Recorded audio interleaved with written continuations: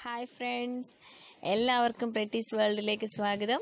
ഇന്ന് ഞാൻ പുതിയൊരു വീഡിയോയുമായിട്ടാണ് നിങ്ങളുടെ മുൻപിൽ എത്തിയിരിക്കുന്നത്. വീഡിയോയിലേക്ക് കടക്കുന്നതിന് മുൻപ് നിങ്ങൾ ആദ്യമായിട്ടാണ് എൻ്റെ ചാനൽ കാണുന്നതെങ്കിൽ ഒന്ന് സബ്സ്ക്രൈബ് ചെയ്യുക. അതിന് തൊട്ടിപ്പുറത്തുള്ള ബെൽ ബട്ടൺ ഒന്ന് അമർത്തിയാൽ ഞാനിടുന്ന എല്ലാ വീഡിയോസിൻ്റെയും നോട്ടിഫിക്കേഷൻസ് നിങ്ങൾക്ക് കിട്ടുന്നതായിരിക്കും.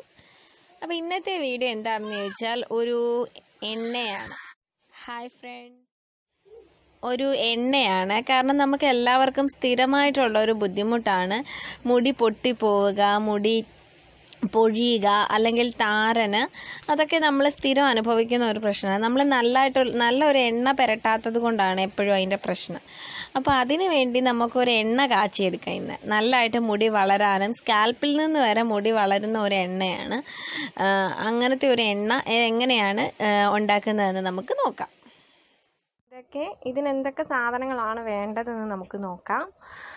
ഇതിന് ഫസ്റ്റ് വേണ്ടത് കരിയാപ്പലയാണ്. ഇത് പുറത്തുനിന്നൊക്കെ വാങ്ങിക്കുന്ന കരിയാപ്പലയാണെങ്കിൽ നല്ലതായിട്ട് കഴുകണം.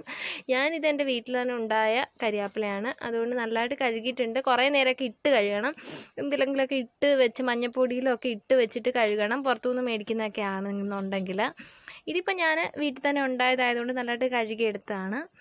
പിന്നെ കുതിർത്ത ഉലുവയാണ്. ഞാൻ തലേദിവസം വെള്ളത്തിലിട്ട് കുതിർത്ത് വെച്ച ഉലുവയാണിത്. ഇത് നെല്ലിക്കയാണ്. ഇതൊരു 1/4 കിലോ ഉണ്ട്. 1/4 കിലോ നെല്ലിക്കയുണ്ട്. നെല്ലിക്ക എത്ര ഇട്ടാലും നല്ലതാണ്, തലമുടിക്ക് നല്ല സാധനമാണ് നെല്ലിക്ക. ഒരു 1/4 കിലോ നെല്ലിക്ക. പിന്നെ ഇത് ഒരു 1/4 കിലോ ഉള്ളിയാണ്, കൊച്ചുള്ളി, നമ്മുടെ ചെറിയ ഉള്ളിയാണ്, സവാളയല്ല, ചെറിയ ഉള്ളി. ഇത് രണ്ടും കൂടി ഒരു 1/2 kg കാണും. പിന്നെ ഇത് നമ്മുടെ എല്ലാവരുടെയും വീട്ടിലൊക്കെ സുലഭമായിട്ട് കിട്ടുന്നൊരു സാധനമാണ്, ചെമ്പരത്തി പൂവാണ്. ചെമ്പരത്തി പൂവ് ഒരു 15 എണ്ണം എടുക്കണം. പിന്നെ കറ്റാർ വാഴ.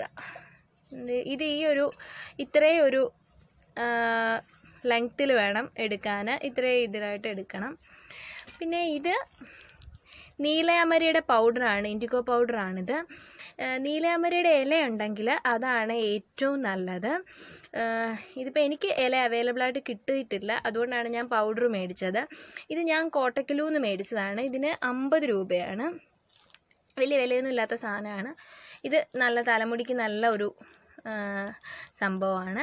ഇതും നമ്മളിതിൽ എണ്ണ കാച്ചുന്നതിനകത്തുണ്ട്. പിന്നെ നിങ്ങൾക്ക് വേണമെങ്കിൽ ഇതിനകത്ത് കുരുമുളക് ഇടാവുന്നതാണ്, പനിയൊന്നും വരാതിരിക്കാനായിട്ട് കുരുമുളക് ഇടാവുന്നതാണ്. അപ്പോൾ ഇനി എന്താ ചെയ്യേണ്ടതെന്ന് വെച്ചാൽ നമ്മൾ ഇതെല്ലാം കൂടി ഒന്ന് മിക്സിയിലിട്ട് അരച്ചെടുക്കുകയാണ് ചെയ്യുന്നത്.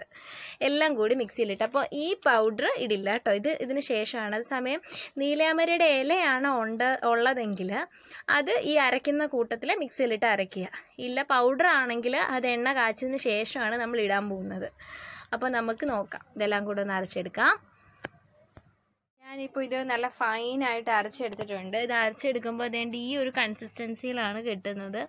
ഒട്ടും വെള്ളം ചേർക്കാണ്ട് വേണം അരച്ചെടുക്കാൻ. അതുപോണക്ക് തന്നെ നല്ല ഒട്ടും വെള്ളം ചേരാത്ത ഈ ജാറൊക്കെ നല്ലതായിട്ട് തുടച്ചിട്ട് വേണം എടുക്കാൻ. ഒട്ടും വെള്ളം ചേരാൻ പാടില്ല. അപ്പോൾ എണ്ണ നമ്മുടെ കനച്ചു പോകാനായിട്ട് ചാൻസ് ഉണ്ട്. പിന്നെ എണ്ണ മേടിക്കുമ്പോൾ ഇത് ഞാൻ മില്ലിൽ നിന്ന് മേടിച്ച 1 ലിറ്ററിൻ്റേത് കണക്കാണ് ഞാനിപ്പം ഉണ്ടാക്കുന്നത്.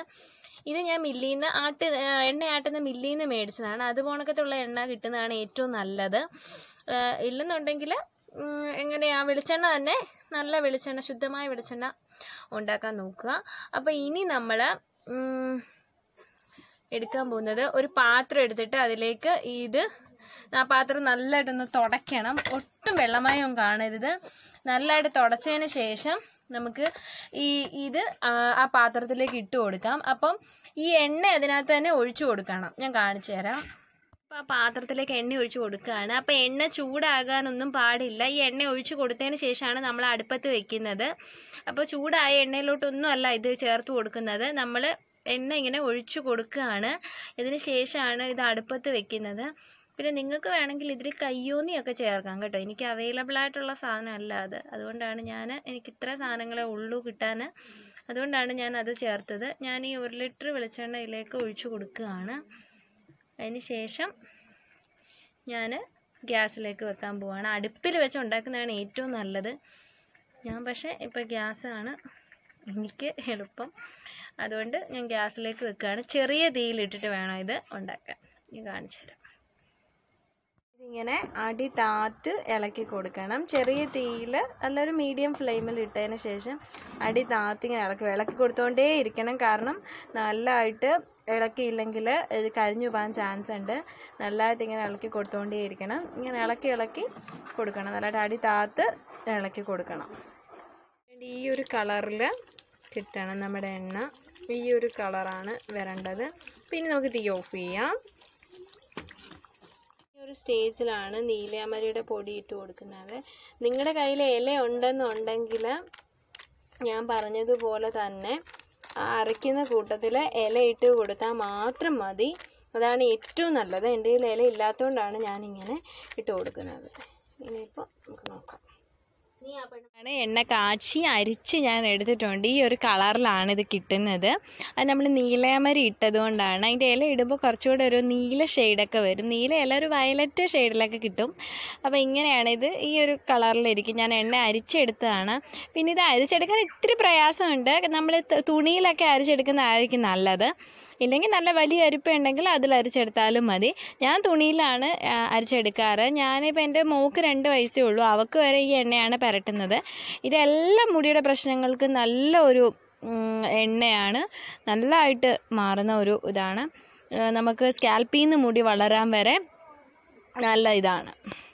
എപ്പോഴും സൂക്ഷിക്കേണ്ടത് നമ്മൾ തണുത്തതിന് ശേഷമാണ് വേറൊരെണ്ണത്തിലേക്ക് ഒഴിച്ചു വയ്ക്കേണ്ടത്. അത് മാത്രമല്ല, വെക്കുമ്പോൾ നമ്മൾ ഈ കണ്ണാടി പാത്രം ഉണ്ടല്ലോ, ഈ ഹോർലിക്സിൻ്റെയൊക്കെ പണ്ടത്തെ ഹോർലിക്സിൻ്റെയൊക്കെ പൊട്ടുന്ന പാത്രമില്ലേ, അതിൽ വേണം വെക്കാൻ എപ്പോഴും. കാരണം ഈ പ്ലാസ്റ്റിക്കിൽ അങ്ങനെ എണ്ണ സൂക്ഷിക്കാൻ പാടില്ല. പിന്നെ നമ്മൾ ആവശ്യത്തിനുള്ള അതിൽ വെച്ചിട്ട് നമ്മൾ ഡെയിലി യൂസ് ചെയ്യാൻ എടുക്കുമല്ലോ, അതിപ്പോൾ നമ്മൾ കട്ടിയുള്ള പ്ലാസ്റ്റിക്കിൽ, ഇതിപ്പോൾ ഞാൻ എൻ്റെ ഹെയർ ഓയിലാണ്, ആലോവേരയുടെ എൻറിച്ചഡ് കോക്കനട്ട് ഹെയർ ഓയിലാണ് ഞാൻ ഹെയർ ഓയിലായിട്ട് ഉപയോഗിക്കുന്നത് കുളി കഴിഞ്ഞതിന് ശേഷം. അതിൻ്റെ ഒരു ബാലൻസ് വന്ന കുപ്പിയാണ്. അതിൽ നല്ല സ്ട്രോങ് ആണ്, എന്ന് വെച്ചാൽ നല്ല കട്ടിയുള്ള പ്ലാസ്റ്റിക്കാണ്. അതിലാണ് ഞാൻ അതിങ്ങനെ തുറക്കാനൊക്കെ പറ്റുന്നതാണ്. അപ്പം ഞാൻ അതിലാണ് എനിക്ക് ഡെയിലി യൂസ് ചെയ്യാനുള്ളത് ഇങ്ങനെ കരുതി വെച്ചിരിക്കുന്നത്. അതുകൂട്ട് നമ്മളെപ്പോഴും അങ്ങനെ വേണം വെക്കാനല്ല. നമ്മൾ തീരെ കട്ടി കുറഞ്ഞ പ്ലാസ്റ്റിക് പാത്രത്തിൽ എണ്ണ സൂക്ഷിച്ച് വയ്ക്കരുത്. അപ്പം എണ്ണ പെട്ടെന്ന് അഴുക്കാവാൻ തുടങ്ങും.